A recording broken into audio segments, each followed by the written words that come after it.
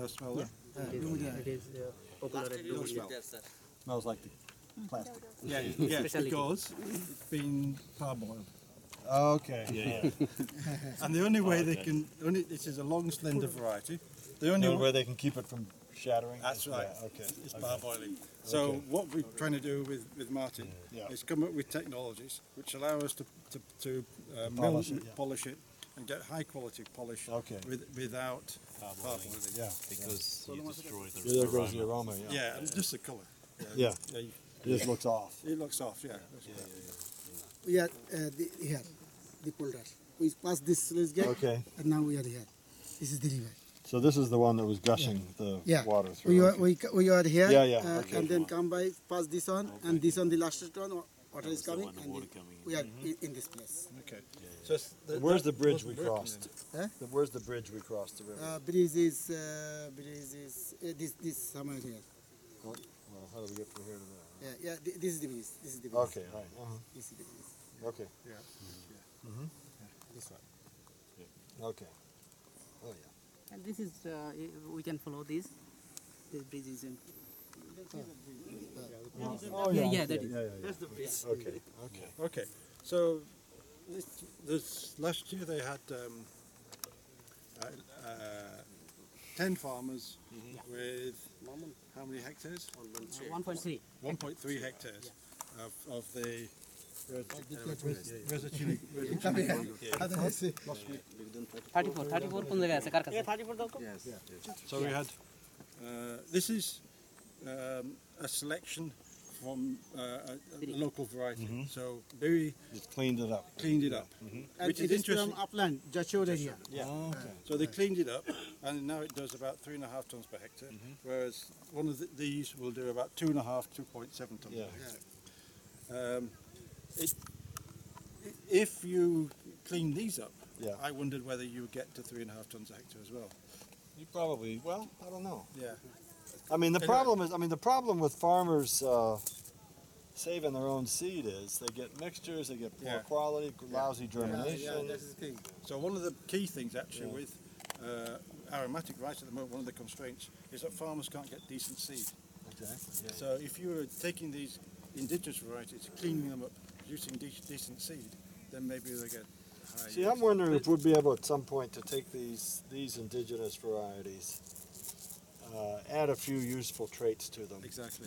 and then without changing their basic Yeah. attributes, Yeah. and then you Holding could that package and just putting something just else. inserting some nice genes in there that were for stress tolerance or whatever, Right. maybe a little bit early, Yeah. and then your local seed companies Yeah. could start to produce the seed and sell and get a market for them. Because that, to me, you're gonna have to have your local seed companies Yeah. selling this Yeah. stuff. Yeah. But farmers have to be convinced they get a good product. Yeah. Yeah. Yeah. And, But when I work in Petra, 2002, 3, 4, we introduced this variety, and then 2 or 3 farmers in a nearby village, they are still cultivating the product. Yeah. Okay, so now, They can give now seeds. are there local seed companies here who will sell mustard or sesame seed or? No. There's no seed companies at all. Well, Really? yeah, there are seed companies. In local, no, but in BADC, Bangladesh Agriculture Development Corporation, they sell, but locally Bari. not much. Bari, the mustard seed, But there's no small Yes. private No, no. seed companies. Yes. Yes. But not Yes, there are mustard, now. Yes, there are now. Any seed company. Any seed, any seed for company. vegetables or? Yeah. Vegetables, lot of seed companies. That's what I thought. And so these companies, because we're talking to the seed companies in West Bengal, which is 50 kilometers that way. Just over there. Yeah. So they say that if they would love to get into the rice seed business Right. because the market is so huge, Yeah. and they just. But they just need something to sell because farmers, they all keep their, as farmers here say, they all keep their own seed. Yeah. But if they could have a product that they could sell, even an inbred, and just get a little bit of a margin, they'd be happy. Yeah. And that's, Yeah. I think, we got to get something a little bit. Well, this yields to say about 3.5 tons per hectare. So it's a little bit better than these. It matures about 10 days earlier, and that's where Radharanja would come in because that's what we want. Yeah. And this is what we've been. But see, this is what I think. But you could probably take these guys do a little selection, clean them up, probably select a little bit for more earliness, Yeah.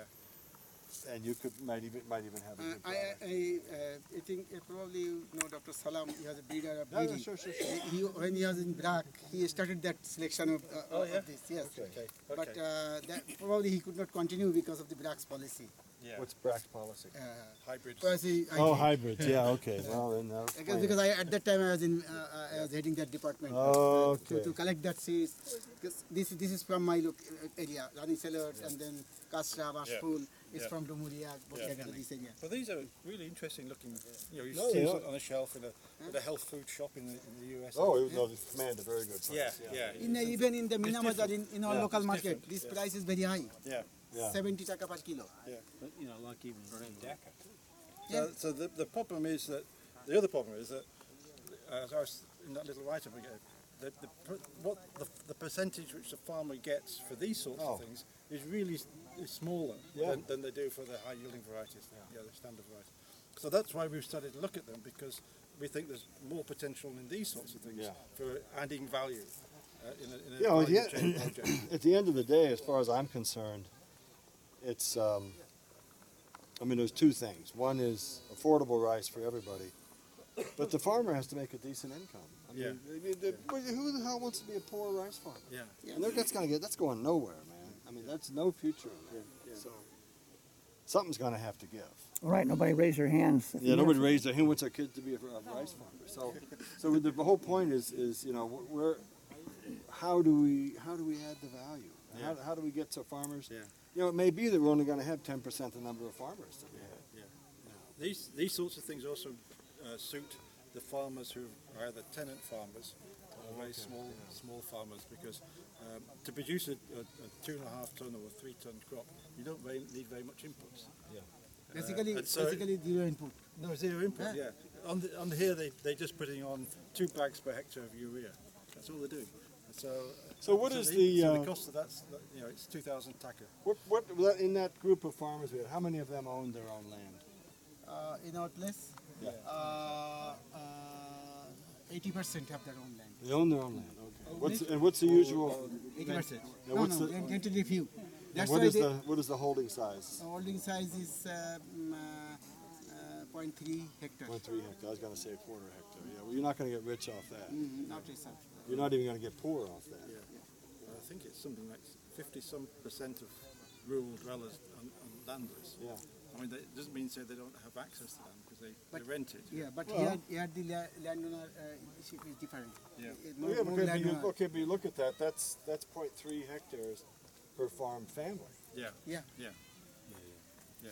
Gee, that's there's no future in that.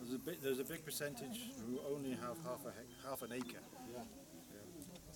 So one bigger is. So Yeah. they have to either do something which is pretty labour saving, and then just let somebody else grow the crop Yeah, and harvest it, and have another job somewhere else, or they use that little bit of land to grow something really high Really value. valuable. Yeah, like vegetables or something. Heroin. Yeah, heroin, yeah. because- Not heroin. Opium pipe. You know what I mean. Yeah. Recreational farmers. Something that will give you a good Okay. without the commensurate risk. So last year was 1.5. Now they've got 7 7 hectares. Okay, so this was machine transplanted? No, it is Was manual. it all hand transplanted? Okay. Hand. Oh, each one is a different. Yeah, because segregation is Let's see Two. for this. Is it seed multiplication or is it just experimental? It's what we taught them how to do it, and they follow what we taught them. Okay. Why the big gaps between the plots? this is the technique. This is the technique where farmer can easily go through this line and To spray herbicide or weeding, to spray, weed, okay. and their weeding and the fertilizer application. Better aeration. Better irrigation and aeration is the main factor, because sometimes some disease and insect infest. If they are yes, pH. Okay, yeah. so okay, all right. So now, is there any BPH problem here? Yeah. Sometimes it is very effective. Now, how much do farmers use insecticide? If they need, then they go. Actually, in the traditional variety, they do not use. normally. And not much in but high yielding variety, Yeah. the attack is more. And how much do they add? How much do they spray? Generally, they do not spray much. It depends on the Actually, Amon it is not very. not much high yielding varieties are there. Boro, Not much high yielding Boro in some cases they use. In Boro they will. Yeah, yeah, and 34 especially blast is the neck You blast. have a problem with neck blast? Yeah, neck blast. So that time it is very, Do they spray for neck blast? yeah. What Yep. do they spray? They generally neck blast হলে গতবার দিছিল হচ্ছে কি জানো এটা হ্যাঁ কেন ক্লেনামে ভালো প্লেনাম it is on Syngenta company Syngenta. plenam yeah It also has a lot of false smut. Yeah. So how is this? What is the small false smuts looking like these days? It looks pretty. No, no. Is there a lot of small false smuts?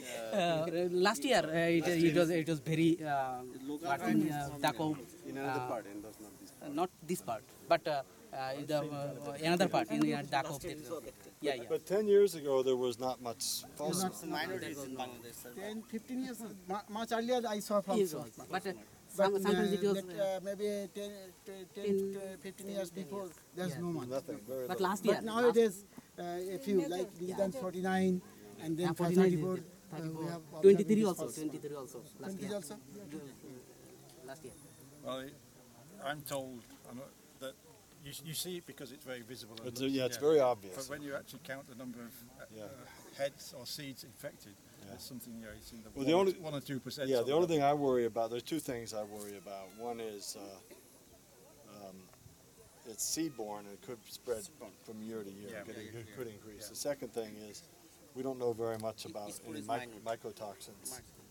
Okay. So that's something, so if you take that and you mill it Okay. and you get that in there, you don't Okay. know, Okay. it may be an invisible. Right. It's poorly studied, so, but it's something we have to pay attention to. Okay. Well, that's interesting. Less toxic than ergot. Yeah, it's less toxic, that we know. Yeah, good. It's less I was toxic. trying to think of what the disease was that did that. That was St. Anthony's fire? Yeah. Ergot disease, yeah. Look, I have some cookies. All right, that sounds great. Great.